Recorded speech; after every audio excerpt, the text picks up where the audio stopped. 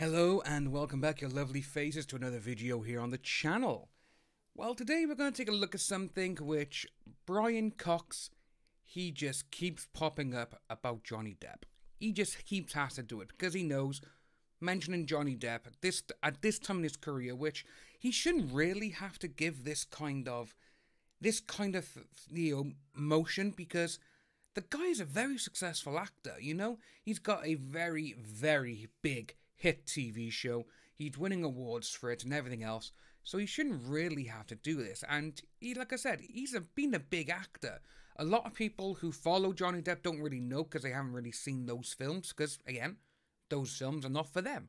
But like I've said in previous videos about this guy, he's played some of my favourite characters, and just seeing what he says here is just like, dude, you just need to just chill on all of this now. So this is what we got. Brian Cox says he regrets calling Johnny Depp overrated. I went for the easy joke. Why is it an easy joke? Why? Personable though I'm sure he is so overblown, so overrated. That's what he said in 2021. And the good thing is, this was 20 minutes ago. As you can see, it is 20 past 11 in the morning for myself. So he has admitted that he regrets calling Johnny Depp overrated in his autobiography. The actor who plays Logan Roy on Succession made comments about Depp as well as others in the industry in his 2021 memoir, Putting the Rabbit in the Hat. Personally though, I'm sure he's so overblown, so overrated. That's what he wrote to the former Fantastic Beasts star acting.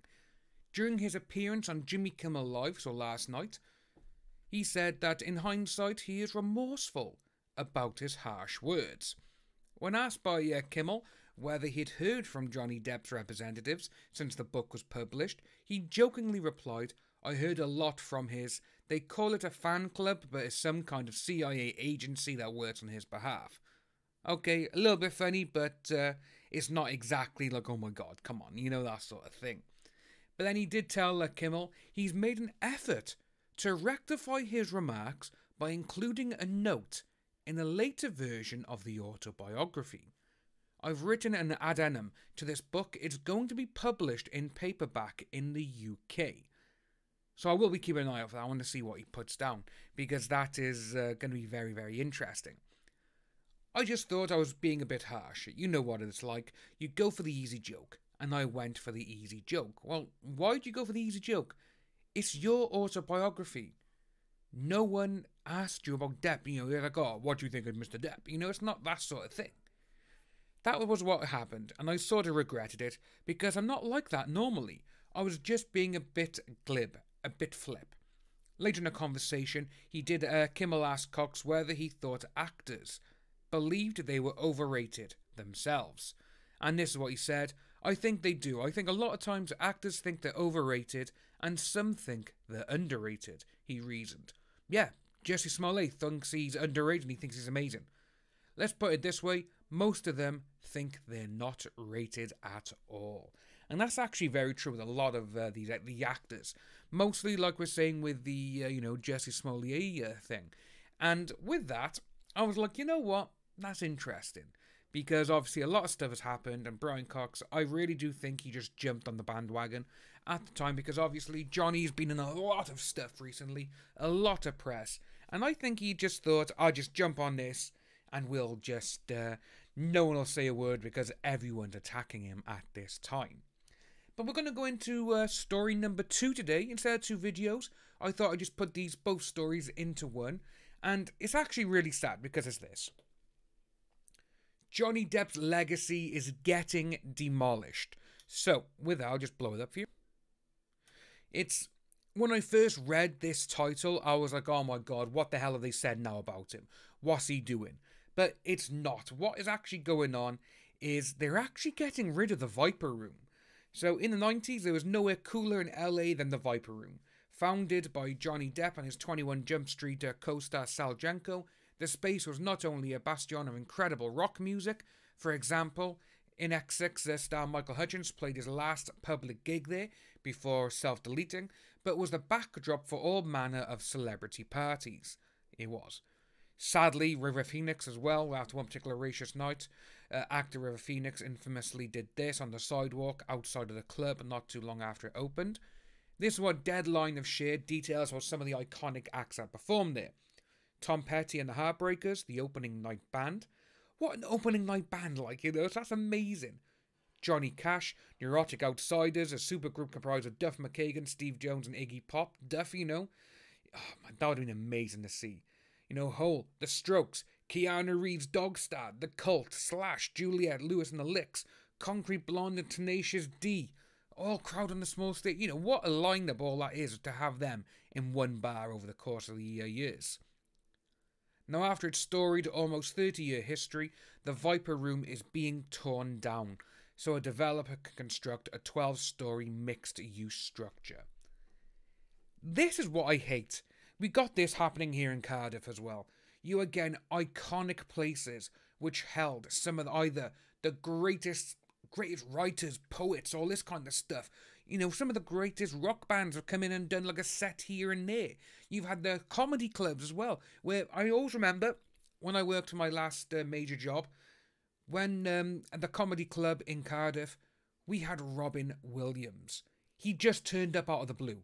Just turned up. It was in, I believe it was 2012. It was 2012. Yeah, 2012. He turned up and he's just like, I'm visiting the area because I'm shooting a film just down the road. Do you mind if I tell some jokes? When you got Robin Williams and he's saying, can I go on stage for 10 minutes? You fucking put him on stage. And it was just, everyone was in awe. It was, obviously he was fucking hysterical, but it was just like, because to me, I grew up with Robin Williams. Everything that I did as a kid, Robin Williams. You know, you got Hook, you've got, obviously you got Toys, Mork and Mindy. You had Patch Adams. Well, I'm not really a fan of Patch Adams. Aladdin, you know? And it was just like, oh my God, it's Robin Williams. And he's about 30 feet away from me. You know, it was that sort of thing. And these places, they got so much history. And they're being knocked down. For what?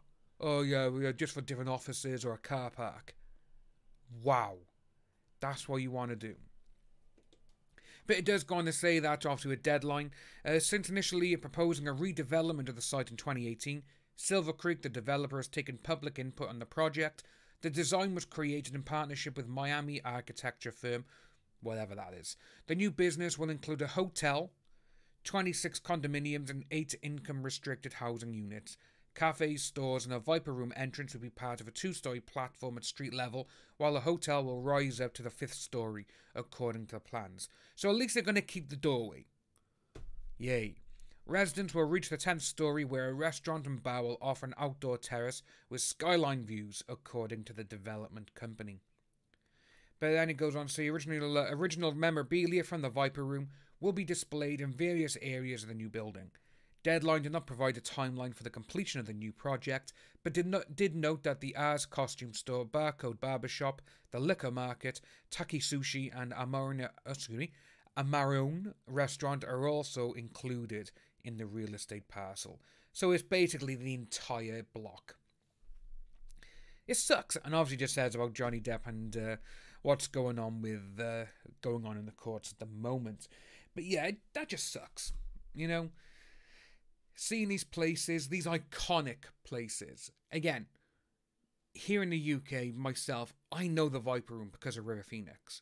And obviously all the bands that have played there, ones who have said some of their most intimate gigs have been at the Viper Room. And they're the best ones because it's small, intimate, and it's not thousands and thousands of people.